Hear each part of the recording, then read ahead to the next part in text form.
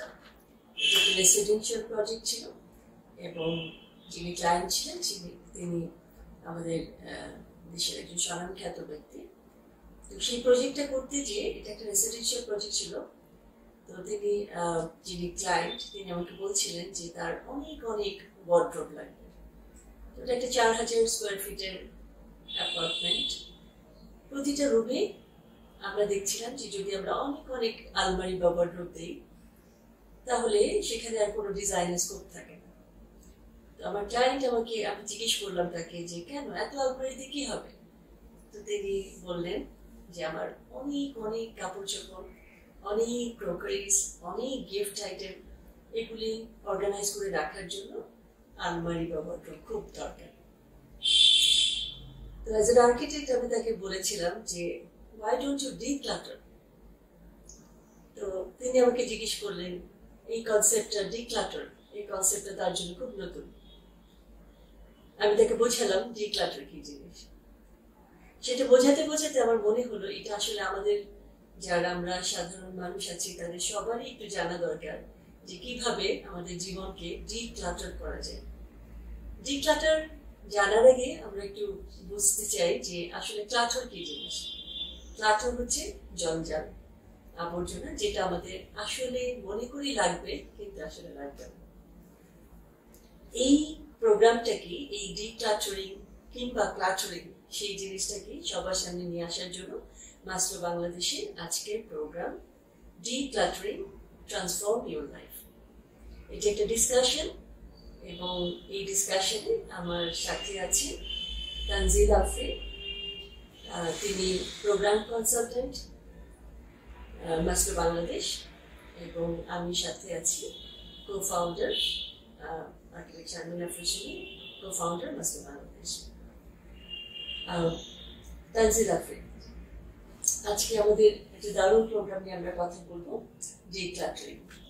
তো আপনি ডিক্লাটারিং নিয়ে তানজিলার সাথে কেন কথা বলছি সেই কথাটি একটু বলে নিই। সেটাই হচ্ছে যে তানজিলা পড়াশোনার সুবাদে জাপানি ছিল, সেখানে তিনি মাস্টার্স করেছেন এবং জাপানি যে জীবনযাত্রা সেখানে তার অনেক কিছু তাকে খুব ইন্সপায়ার করেছে। তো সেইখানে এই ডিক্লাটারিং কিভাবে তাদের জীবনের ট্রান্সফরমেশন এনে দেয় সেই ব্যাপারটি নিয়ে তিনি গভীরভাবে আগ্রহী হয়ে উঠেছিলেন। আমরা যখন কথা বলছিলাম সেখানেই ডিক্লাটারিং এর বিভিন্ন অ্যাসপেক্ট উঠে এসেছিল। সেই ব্যাপারটি, সেই আলোচনাটি আজকে আপনাদের সাথে প্রেজেন্ট করবো আমরা। তানজিলা, আপনি যদি একটু আপনার ভাষায় বুঝিয়ে বলতেন যে ডিক্লাটারিং বলতে আপনি কি বলছেন? আপনাকে অসংখ্য ধন্যবাদ আমাকে আজকে প্রোগ্রাম ইনভাইট করার জন্য। ডিক্লাটারিং বলতে আমরা সত্যিকার অর্থে যেটা বুঝি যে জিনিসটা হতে পারে ভালো, খারাপ বা হচ্ছে ব্যবহারের অনুপযোগী জিনিস না, জিনিসটা অবশ্যই ব্যবহারের উপযোগী, কিন্তু আমার দীর্ঘদিন ধরে সেটা কোনো কাজে আসছে না, আমার কাছে পড়ে আছে। তারপরেও আমি সচেতনে এই জিনিসটাকে রেখে দিচ্ছি। সেই জিনিসটাকে আসলে সরিয়ে সেটার জায়গায় আমি আমার প্রয়োজনীয় জিনিসপত্রকে সুন্দর করে গুছিয়ে রাখা, পুরো বিষয়টাই আসলে ডিক্লাটারিং। দারুণ। তানজিলা, আপনি কি মনে করেন যে কেন আমাদের জীবনে বিভিন্ন ক্ষেত্রে ডিক্লাটারিং করা উচিত? ডিক্লাটারিং এই জন্যই করা উচিত যেন আমরা খুব অর্গানাইজ থাকতে পারি। আমরা যখন অর্গানাইজ থাকি তখন দেখা যায় যে আমাদের যে কোনো কাজ খুব দ্রুত হয়ে যায়। হতে পারে সেটা আমার বেডরুম অথবা ক্লোজেট। আমার ক্লোজেটটা যদি খুব গোছানো হয় তাহলে কিন্তু প্রতিদিন আমি সকালে যখন কাজে যাচ্ছি আমি খুব সহজে হাতের কাছে আমার প্রয়োজনীয় জিনিসগুলো পেয়ে যাচ্ছি। আমার বেডরুমটা যদি খুব গোছানো হয় কাজ শেষে ফিরে এসে আমার খুব ভালো লাগবে, আমার খুব শান্তি লাগবে। ঠিক তেমনি ভাবে আমার চিন্তা ভাবনা গুলো যদি খুব গোছানো হয়ে যায়, আগামীকাল আমি কি করবো সেটা যদি আমি আগের দিন ভেবে থাকি এবং অহেতু দুশ্চিন্তা না করি, আমার মনে হয় আগামীকালের দিনটা আমার ভালো যাবে। সো আমার দিনটাকে সুন্দর করার জন্য প্রতিদিনের এবং আমার জীবনটাকে সুন্দর করার জন্যই আমাদের ডিক্লাটারিং করা প্রয়োজন। আপনি খুব মজার কিছু কথা বললেন যে আমাদের ওয়ার্ক স্পেসটাকে কিংবা বাড়িটাকে কিংবা ইভেন আপনি বলেছেন আমাদের ভাবনাটাকেও আমরা ডিক্লাটার করতে পারি। খুব খুব মজা লাগলো। তো এই ডিক্লাটারিং আমাদের লাইফে কি ধরনের চেঞ্জ নিয়ে আসতে পারে? ডিক্লাটারিং হচ্ছে আমাকে শেখায় আমার যা প্রয়োজন এবং যেটাকে আমি পছন্দ করি, ভালোবাসি, তা নিয়ে যেন আমি বেঁচে থাকি। এতে আমার যেটা হয়, আমার সময়টা সেভ হয় এবং একই সাথে আমি সবকিছু গোছানো পাই, আমার ভালো লাগে এবং আমার চিন্তাকে সেটা প্রভাবিত করে। হ্যাঁ, আর এটা আমি বললাম ব্যক্তি জীবনের কথা। আর আমার সমাজ জীবনে আমি যদি বলি তখন আমি বলবো যে এই যে ডিক্লাটার, আমি অল্প জিনিস নিয়ে বসবাস করছি, খুব বেশি জিনিসপত্র আমি জঞ্জাল করে রাখছি না, সেক্ষেত্রে যেটা হয় যে আমি এই জিনিসগুলো ডোনেট করতে পারি, আইদার আমি জিনিসগুলো কাউকে গিফট করতে পারি, সেক্ষেত্রে সেটা পুরো সমাজে একটা ইফেক্ট ফেলে, সমাজে সবাইকে নিয়ে আমাকে বাঁচতে শেখায়। তাহলে এই যে অল্প জিনিসে বাঁচার কথা আপনি বলছিলেন, এটা কি মিনিমাল লাইফস্টাইল? আমরা যে মিনিমালিজমের কথা বলি, যে সেটা আর ডিক্লাটার্ড লাইফ দুটো কি একই জিনিস?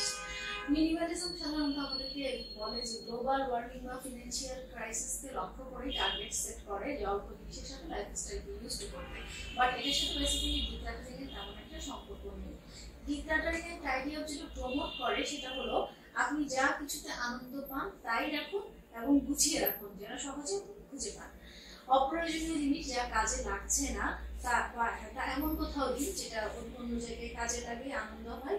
অর্থাৎ মনের আনন্দকে গুরুত্ব দিয়ে আপনার প্রায়োরিটি সেট করে আপনি লাইফটাকে বা আপনার সবকিছুকেই সারাউন্ডিংস সব অবজেক্টগুলোকে সাজান, সেটাই ডিক্লাটারিং। ধন্যবাদ তানজিলা। আমরা দেখেছি যে আমাদের বাড়িতে ছোটবেলায়, শুধু নিজের বাড়িতে না অন্য বাড়িতেও দেখেছি যে পুরানো পেপার গুলো জমতে থাকে, আমরা সেটাও ফেলি না। একটা রান্নার একটা আর্টিকেল এসছে, সেটাও বিছানার নিচে রেখে দেওয়া হতো। একটা ছোটবেলায় দেখতাম যে অনেক বাজারের ব্যাগ এসছে, কোনো কিছুই বাড়িতে ফেলার সুযোগ ছিল না। তো এবং ক্রোকারিজ গুলি দেখা যেত যে কোনো বিয়ে বা প্রোগ্রামে অনেক ক্রোকারিজ আসছে এবং আমাদের বাড়িগুলিতে অনেক ক্রোকারিজে ভর্তি, সেটা কোনোদিন আলমারি থেকে নামানো হতো না, এবং নামানো হলেও এমন করে তুলে রাখা হতো। এবং অনেক আনিউজ যে মেহমান আসলে দেওয়া হবে, এইরকম করে দেখা যেত যে বাড়িতে পা ফেলার জায়গা থাকতো। তো এটা একটা খুব অদ্ভুত ফর্মুলা যে এই জায়গা থেকে বের হয়ে আসা। কিংবা দেখা যেত যে অনেক কাঁথা আছে, খুব সুন্দর ডিজাইন করা চাদর আছে, মারা তুলে রেখেছেন বছরের পর বছর, সেটা পোকাই কেটে ফেলেছে কিন্তু কোনোদিন হয়তো গায়ে দেওয়া হয় না। তো এই যে একটা মাইন্ডসেট, মানে ক্লাটারিং অ্যাকচুয়ালি একটা মাইন্ডসেট আমার কাছে মনে হয়। So how to get rid of this? Basically যেটা করতে হবে যে আমার জীবন দর্শনকে যতক্ষণ আমি না চেঞ্জ করবো, আমার লাইফ অফ ফিলোসফিটাকে যতক্ষণ আমি চেঞ্জ না করবো, ততক্ষণ আসলে এটা পসিবল না। হ্যাঁ, আমার যে জিনিসপত্রগুলো আছে, সাপোজ যে আপনি বললেন অনেক সময় থাকে ভীষণ আমি গেস্ট আসলে সার্ভ করবো আমার প্রপারেন্স গুলো, সেটি নিজেকে বোঝাতে হবে যে আমি কিন্তু আনন্দটা থেকে বঞ্চিত হচ্ছি। আমার জিনিসগুলো পড়ে আছে খুব বছরে একবার কি দুইবার ইউজের জন্য, কিন্তু বছরগুলো এই জিনিসগুলো কিন্তু আমি সারা বছর ধরে ইউজ করতে পারি, আমার এবং আমার ফ্যামিলি মেম্বারদের আনন্দটা আমি তৈরি করতে পারি এটার মাধ্যমে। তো এটা আসলে ওই যে আমাদের একটা ব্রেন সেট বা কিছু মাইন্ড আছে, সেই মাইন্ডটা থেকে আসলে নিজেকেই বের হয়ে আসতে হবে। হ্যাঁ, এটা চিন্তা করতে হবে আমি যেন প্রতিদিনের কাজের মধ্যে যেন আনন্দ খুঁজে পাই। আমি রেগুলার একটা প্লেটে আমি যদি ডিনার, লাঞ্চ, ব্রেকফাস্ট না করে মাঝে মাঝে অন্য একটা কিছু বের করে একটু ডিনার, ব্রেকফাস্ট বা লাঞ্চটা করি, আমার নিজের কাছেও কিন্তু ভালো লাগবে। তখন আমি বুঝবো আসলে আমার কাছে কতটুকু ইউজলেস জিনিস আছে। তখন আমি চিন্তা করবো যে আমি ব্রেকফাস্ট করতে যাচ্ছি, আমি তো বুঝতে পারছি না যে আমি কোনটা ছেড়ে কোনটাতে খাবো। তখন আমার কাছে মনে হবে যে আমি তাহলে কিছু জিনিস কমাই। তো সেটা আসলে নিজের ভেতর থেকে যতক্ষণ আমার এই অনুভূতিটা না আসবে ততক্ষণ আমার মনে হয় না যে এটা সম্ভব। খুব দারুণ বলেছেন যে আমরা কি করি যে সবচেয়ে সুন্দর প্লেটটা অন্যের জন্য রেখে দেই, কিন্তু এটাও কিন্তু দারুণ যে আমি নিজেই নিজেকে সবচেয়ে সুন্দর প্লেটে ইউজ করছি কিংবা নিজেকে খুব স্পেশাল মনে করছি। এটা খুব দারুণ। ইদানিং আমি একটা খুব মজার একটা আর্টিকেলের ভেতর দিয়ে গেলাম যেখানে বলছে যে সেলিব্রিটিদেরকে আমরা কি দেখি যে একটা ড্রেস তারা একবার পরলে পরের বার তারা এটা পরে মিডিয়াতে আসতে চায় না। বাট এখন এরকম একটা ট্রেন এসছে যে সেলিব্রিটিরাও শুরু করেছে যে রিইউজ, তারা একবার ইউজ করা বা কয়েকবার ইউজ করা জিনিসটাও আবার নতুন করে করছেন। এবং কারণ দেখা যাচ্ছে যে পৃথিবীতে এত বেশি কাপড় উৎপাদিত হয় এবং এইটার অনেকগুলি পলিস্টার দিয়ে হয়, অনেক পলিথিন ম্যাটেরিয়াল দেওয়া হয় যেটা পৃথিবী মানে মাটির সাথে মিশে যায় না, এবং ট্রিলিয়ন টন আপনার এই কাপড়গুলি থেকে যায়, যেটা পৃথিবী মানে করে না, মানে সাস্টেইনেবল না আসলে। তো সেই ক্ষেত্রে আসলেই আমাদের নতুন করে ভাবার আমার মনে হয় সময় চলে এসেছে। তো তানজিলা, আপনাকে আমি একটা কোয়েশ্চেন করতে চাই যে কোন কোন ক্ষেত্রে, জীবনে কোন কোন ক্ষেত্রে আমরা আসলে ডিক্লাটারিং করতে পারি? আমার মনে হয় আমরা দুটো ক্ষেত্রে ডিক্লাটারিং করতে পারি। একটা হচ্ছে বস্তুগত এবং অবস্তুগত। অবস্তুগত বলতে আমাদের চিন্তা ভাবনা, আমার দুশ্চিন্তাটা কিন্তু আমি ডিক্লাটারিং করতে পারি। খুবই ফ্যান্টাস্টিক হয়, যার কারণে হচ্ছে আজকের প্রোগ্রামের যে নাম transform your life. So transform your life আসলে আমি আমার থটস থাকে, আমার চিন্তা ভাবনাকে যতক্ষণ পর্যন্ত চেঞ্জ না করবো আমার জীবনটা কিন্তু চেঞ্জ হবে না। তো আমি কিভাবে দুশ্চিন্তাকে ট্রান্সফর্ম করতে পারি, ইন্সপাইরেশন, আমি সেটা একটু বলতে চাই যে এমন কাজ করা যেতে পারে ডিক্লাটারিং এর এই মেথডে যে আমি সমস্ত দুশ্চিন্তাটাকে আমি মনে করলাম যে আমি একটা কাগজে লিখে ফেললাম। কাগজে লিখে ফেলে সেখান থেকে আমি লিস্ট করে প্রত্যেকটা বিষয় নিয়ে আমি চিন্তা করতে থাকি এটাকে আসলেই দুশ্চিন্তার বিষয় কিনা, এমন সময় এবং এটার পূর্ণ নিয়ন্ত্রণ বা ফুল কন্ট্রোলটা আমার হাতে আছে কিনা। যদি থাকে তাহলে আমি ভাববো যে না, তাহলে আসলেই দুশ্চিন্তার বিষয় এই কারণে যে এটাকে চাইলে আমি পজিটিভ একটা ওয়েতে, পজিটিভ ভাইবস আমি এটাকে নিয়ে আসতে পারি। আর কিছু কিছু জিনিস আছে যেখানে হচ্ছে আমি আসলে পূর্ণ কন্ট্রোলটা, ফুল কন্ট্রোলটা আমার হাতে থাকে না, সেক্ষেত্রে সেটাকে আসলে আমি নিয়ে সারাক্ষণ প্যানিক হওয়ার কোনো মানেই হয় না, সেটা আসলে দুশ্চিন্তাই বলা চলে। এইভাবে আসলে আমি প্রত্যেকটা আমার ভাবনাকে ধরে আমি চিন্তা করতে পারি কোনটাকে ডিক্লাটার করবো। এবং একই সাথে যেটা হবে সেটা হলো যে আমি অ্যাকশন প্ল্যানও তৈরি করে ফেলতে পারবো। এই দুশ্চিন্তা থেকে পজিটিভ অ্যাপ্রোচে আমি কিভাবে যাবো, অর্থাৎ আমার গোলটা আমি সেট করে ফেলতে পারবো, প্রবলেমটা আমার সলভ হয়ে যাচ্ছে। তো আলটিমেটলি যখন আমার প্রবলেমটা সলভ হবে তখন কিন্তু আমার দুশ্চিন্তাগুলো ডিক্লাটার হওয়া শুরু করবে। তো তখন আমার একটা হ্যাপি একটা ফিলিংস আসবে, আমাকে হচ্ছে আমি এর চাইতেও, এই দুশ্চিন্তার চাইতেও গুরুত্বপূর্ণ অন্য কোনো কাজে আমি নিজেকে হচ্ছে ফোকাস করতে পারবো। হ্যাঁ, সো আমি বলতে চাচ্ছি নিজের ভালো লাগা অর্থাৎ আমার মনের আনন্দ কোথায় সেটা আমার খুঁজে নেওয়াটা খুব ইম্পর্টেন্ট। হ্যাঁ, এবং হচ্ছে যে আর পূর্বের কিছু ঘটনা থাকতেই পারে যেটা হচ্ছে আমার কাছে এখন ইম্পর্টেন্ট মনে হচ্ছে না, বা আমি হয়তো অযথাই সেটা নিয়ে অনেক দুশ্চিন্তা করছি, আমার সেটা ভুলে যাওয়াটাই বেটার। সো এইভাবে আসলে নিজে আমার মনে হয় নিজেকে নিজে একটু গাইড করাটা বেশি জরুরি। এটা আপনি বলছেন আমাদের থট প্রসেসে ডিক্লাটারিং এর কথা, আর বস্তুগত জীবনের কথা যদি বলতেন কোন কোন সেক্টরে আমরা ডিক্লাটার করতে পারি? এটা আসলে সব ক্ষেত্রে, এমন কোনো ক্ষেত্র নেই। আমার ক্লোজেট হতে পারে, ইভেন আমার ওয়াশরুম হতে পারে। দেখা যায় আমি ওয়াশরুমে বছরের পর বছর সেই পুরনো পারফিউম একটু করে আছে, 2 পপস নেওয়া যাবে। হ্যাঁ, এখন ওটা দেখে যদি আমার ভালো লাগে যে আমার ওয়াশরুমে গিয়ে বা ক্লোজেটে ওটা আছে দেখে যদি আমার ভালো লাগে তাহলে সেটা ডিফারেন্ট কথা, তাহলে সেটা আমি এমন জায়গায় রাখবো যেন আমি সহজেই ওটাকে দেখতে পাই, সেটা ডিফারেন্ট কথা। আমি অবশ্যই আমার ভালো লাগাটাকে প্রায়োরিটি দিব, কিন্তু তাছাড়া আমি শুধু স্যাম্পল হিসেবে দিনের পর দিন জিনিস জমিয়ে না রেখে সেটাকে তুমি ফেলে দিই, আমার মনে হয় যে এটা আসলে গোছানো হয়, আমার লাইফটা গোছানো হয়, আমার বেডরুমটা গোছানো হয়, সবকিছু যখন গোছানো থাকে আমার কাজ করতে অনেক সুবিধা হয়। ওয়ার্ক স্পেস ডিক্লাটারিং নিয়ে যদি একটু বলেন। আসলে এখন তো ডিজিটাল যুগ, এখন আসলে সবকিছুই আমার দেখা যায় কম্পিউটারে বা প্রিন্টারে থাকে, খুব বেশি ডিজিটাল, খুব বেশি প্রিন্টেড ম্যাটেরিয়ালস আগে যেরকম জাম্প হওয়ার সুযোগ ছিল সেটা এখন ওইভাবে নাই। কিন্তু সেক্ষেত্রে দেখা যায় যে আমাদের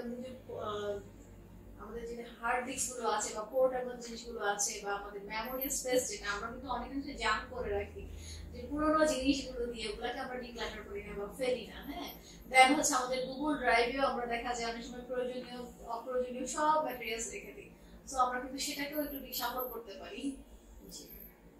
ইভেন আমরা এটা দেখি যে পুরানো যেটা বলছিলেন যে ছবি লাগবে, হ্যাঁ আমরা পুরানো অ্যালবাম পছন্দ করি। হ্যাঁ সেটাই, যে আপনি এটা খুব মজার কথা বলছিলেন যে পারফিউমের ছোট্ট 2টা পাপ।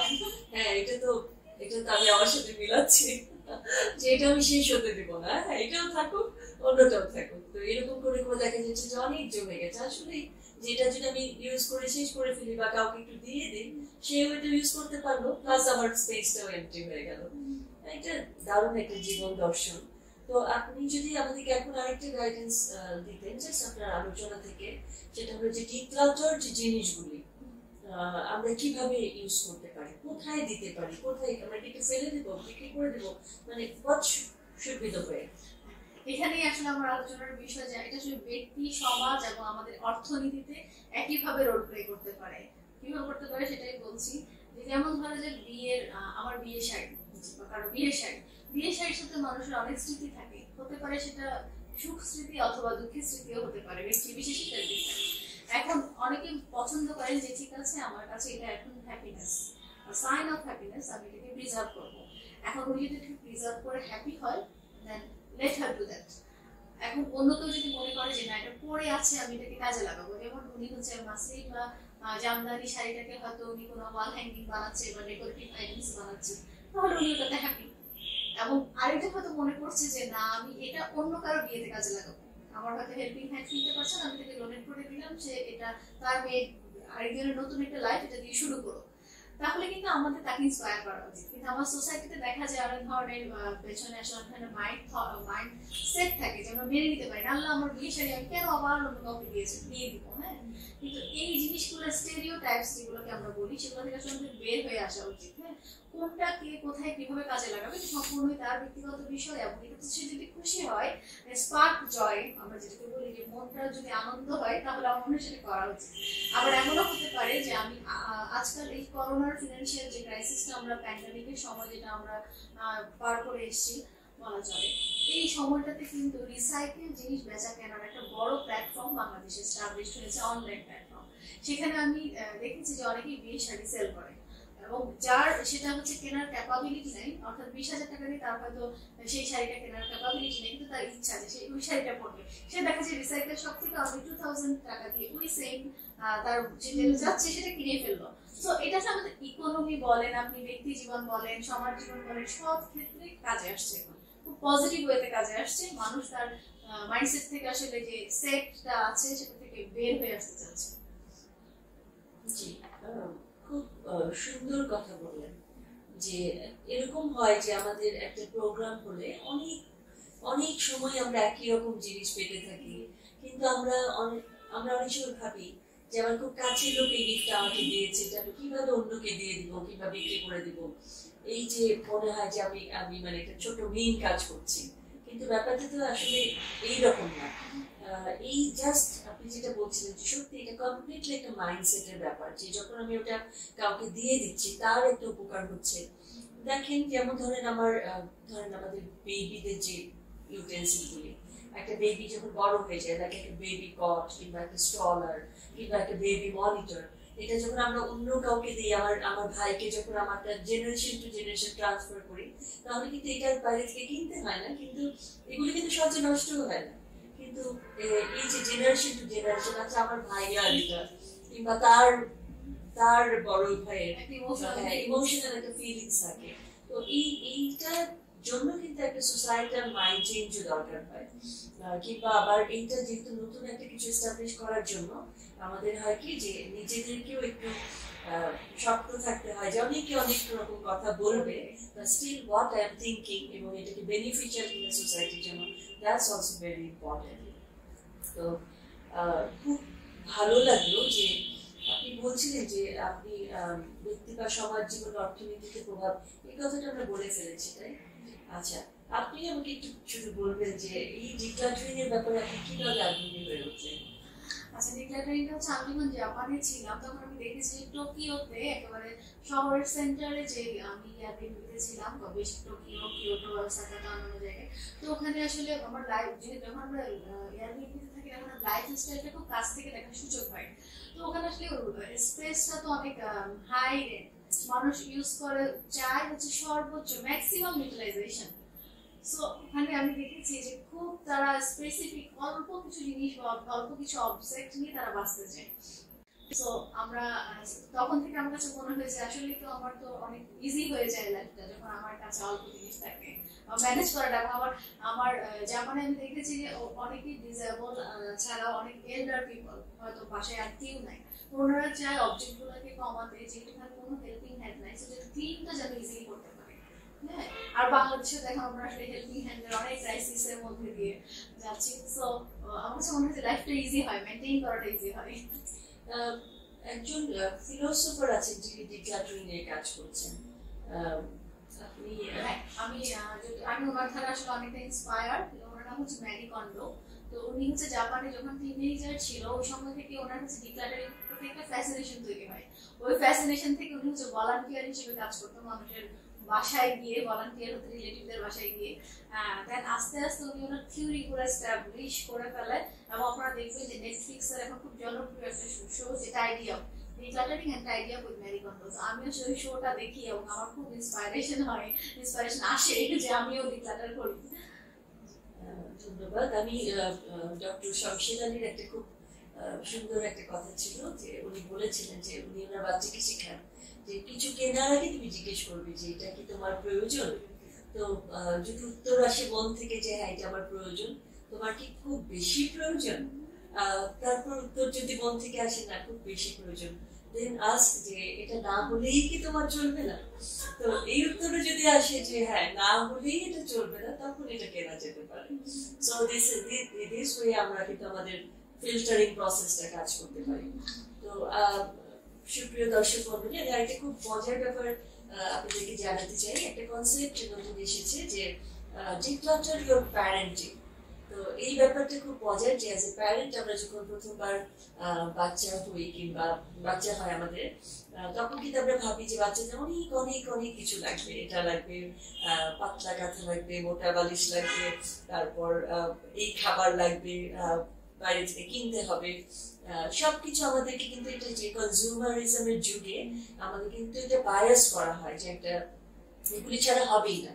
কিন্তু আসলে আমরা যারা বাচ্চা থেকে বড় করেছি একটা সময় আমরা দেখি যে আসলে বাচ্চা বড় করতে তাদের আসলে কিছুই লাগে না। আবার সেকেন্ড বেবিতে এই কেনাকাটার হার অনেক কমে আসে, থার্ড বেবিতে যে মোটামুটি জিরো পর্যায়ে চলে যায়। তো এই ডিক্লাটারিং প্যারেন্টিং যে কনসেপ্ট, সেখানে বলা হয়েছে যে বাচ্চাদেরকে যখন আমরা রেইজ আপ করি তখন আমরা জানি তাদেরকে অনেক অনেক অনেক জিনিস কিনে না দিই, খুব ফান্ডামেন্টাল কিছু জিনিসে আমরা এটাকে সীমাবদ্ধ রাখি, সো দ্যাট ওদের যে ইমাজিনেশনটা অনেক বাড়াতে পারে। যেমন একটা বাচ্চাকে যদি একটি কালার পেন্সিল আর কিছু কাগজ দেন, তাহলে সে কিন্তু অনেক রকমের ক্রিয়েটিভ জিনিস তৈরি করতে পারবে। আবার তেমনি যদি একটা কাপড় দেন, সেই কাপড়টা দিয়ে সে নানা রকম ফিচার তৈরি করতে পারবে। আপনি যদি একটা কাদামাটির ডেলা দেন, সেটা দিয়েও সে কিন্তু নানা রকম জিনিস তৈরি করতে পারবে। কিন্তু আপনি যদি একটা পুতুল কিনে দেন, আবার একটা গাড়ি কিনে দেন, আবার একটা বাড়ি কিনে দেন, আবার আরো বল কিনে দেন, তাহলে কি তার ক্রিয়েটিভিটির পার্টগুলি অনেকটা সময় সীমিত হয়ে যায়, এটা ম্যাটেরিয়ালিস্টিক হয়ে যায়, তার ভেতর থেকে আসে না, সে বাহ্যিক দিক থেকে নিজের জন্য মোটিভেশন তৈরি করে।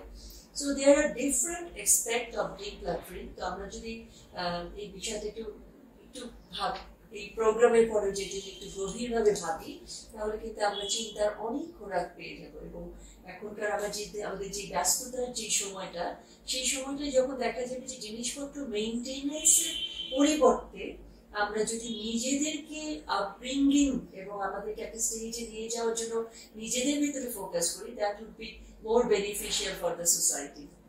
ম্যাসলো বোধহয় সেজন্যই কাজ করছে, যে ম্যাসলোর থিম লাইনটা আছে যে what a man can be he must be, আমার মনে হয় এটা আসলে আমাদের ডিক্লাটারিং কে ফলো করি, দেন আমাদের চিন্তা ভাবনা কাজ সবকিছুকে আমরা হচ্ছে প্রপার ওয়েতে নিয়ে আসতে পারবো, দেন আমরা সেটার বাস্তবায়ন করতে পারবো যে what a man can be he must be।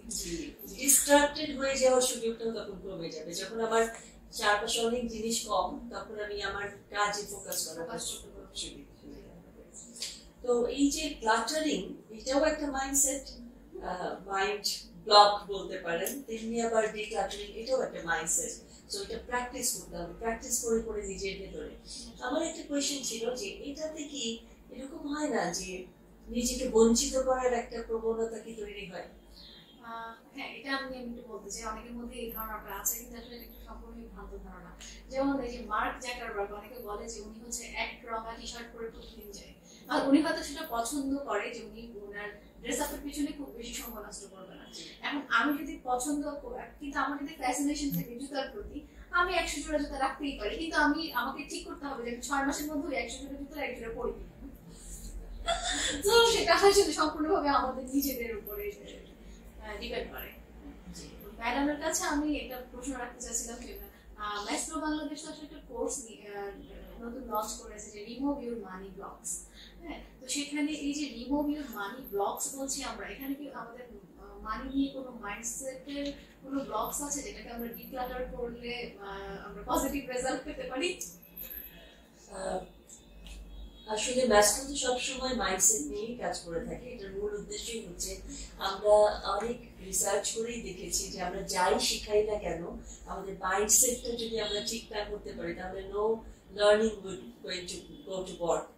So এই জন্যই আমরা আমাদের নেক্সট যে কোর্স আছে মানি ব্লক, আসলে অর্থ নিয়ে আমাদের কিন্তু অনেক কুধারণা রয়েছে এবং ভুল ধারণা রয়েছে এবং আমাদের প্রোগ্রামিংটা আমরা ছোটবেলা থেকে যে হয়েছে সেটাও অনেকভাবে সোসাইটি বায়াস বা ফ্যামিলি বায়াস, যার জন্য আমরা দেখা যায় যে কোনো কাজ করতে পারি না, কোনো কিছু নিজের জন্য কিছু কিনতে পারি না, কিংবা একটু টাকা খরচ করলে আমরা ভাবি যে সব টাকা খরচ হয়ে যাচ্ছে কিংবা অপচয় হয়ে যাচ্ছে।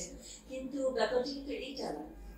অর্থ একটা এনার্জি, যেমন সূর্যের আলো এনার্জি, যেমন পানি যেমন একটা এনার্জি, বাতাস যেমন এনার্জি, তেমনি অর্থ একটা এনার্জি। তো এটা যদি আমরা প্রপার মাইন্ডসেট পাই তাহলে আমাদের জন্য সারা পৃথিবী ওপেন হয়ে যায়।